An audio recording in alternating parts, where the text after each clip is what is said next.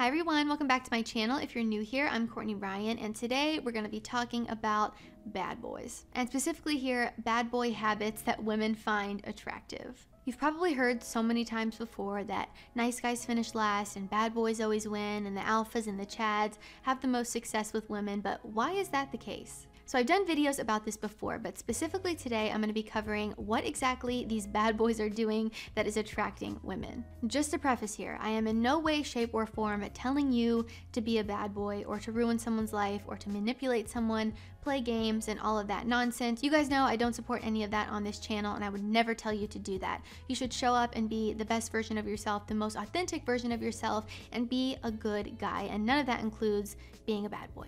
Honestly, when people use the term bad boy, they aren't even talking about things that, a bad guy does. So I think a lot of you watch videos like that and you get a little bit confused and think you need to act a certain way or be a certain way, when in reality, you don't need to do any of that or play those games or waste your time. So let's just tackle this video as things that guys that are successful with women are doing that all of you should be doing too. Number one, they're independent. The last thing you want to do is be needy and clingy. This is a surefire way to get a girl running for the hills. And this is something that the stereotypical nice guys and simps do that a lot of people talk about here on YouTube that ultimately never ends well for anyone. You really want to have your own life going on and be an independent guy who can stand on his own and be confident in the life he has created. Being independent and knowing that you'll be just fine on your own no matter what happens is so attractive to women, and so much more attractive than that guy who is needy and clingy and desperate and blowing up her phone. Guys who are successful with women have their own life going on and in return feel more comfortable inviting someone to be a part of it, and girls find this so incredibly attractive. Number two, we've got a sense of humor. And I'm not talking about being mean to someone thinking that that's a sense of humor. It really is just about not taking everything so seriously, being able to have a little bit more of a lighthearted conversation and keep things light and fun. Joking around and being sarcastic every now and then can really make someone feel a lot more comfortable around you and not like they have to put their walls up and be super serious all the time. A big part of getting to know someone is letting your guard down. You feel more comfortable, you can joke around, and if a girl feels like she can't do that with you, it's going to be a little bit harder for her to get to know you. So again, you don't want to cross the line and act like a complete jerk. I think this is an area where a lot of guys get confused. There's videos telling you to be mean to her or act like you don't like her, and to that I would say do not do any of that. It's not good advice, but you should be able to, kind of poke fun, laugh at each other, and throw in a joke every now and then. Number three is one that is so cliche and talked about all the time, but I had to put it in here because it is so important, and that is confidence. So we know women love confidence, but what exactly is it about confidence that makes it so attractive to women? So a reason why women love this is because it's incredibly masculine, and it's been shown and proven that women are attracted to men who are more masculine because it shows dominant and leadership behavior.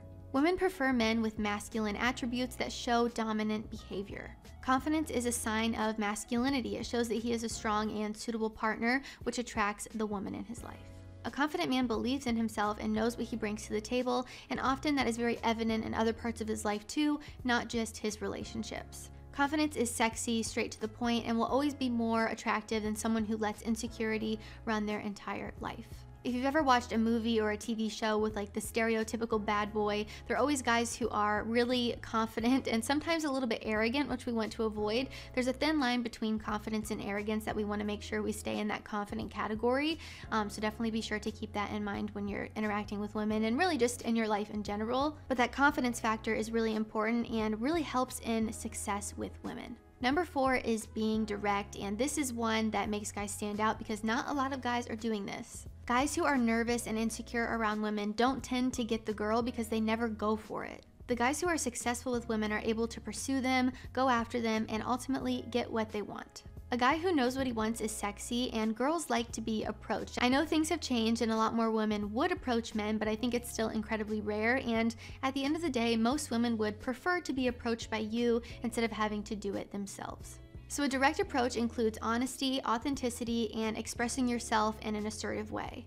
When a guy takes the lead and initiative when it comes to things like approaching and pursuing, it makes her feel safe and secure, which allows her to embrace her femininity, which is what a lot of you guys say that you want. So if you want that in a woman, you have to be able to do your part and approach her and make her feel that way. Of course, women have to put in work too, and I'm not saying that you guys should be doing everything and taking the lead on everything forever, but in those beginning stages and for initial attraction, it is important to kind of set the groundwork there and to make her feel that safety and security that's going to allow her to let her guard down and be more comfortable with you. And you shouldn't be bending over backwards or putting a ton of work and effort into someone who's not giving you that in return. I mention that a lot on this channel, that your time, effort, and energy should be reciprocated. So if it's not, again, you have to know when to walk away, but you have to be willing to put in the work in the beginning. We all know that women love confidence, a sense of humor, and success, which all require a man to be direct, straightforward, and open.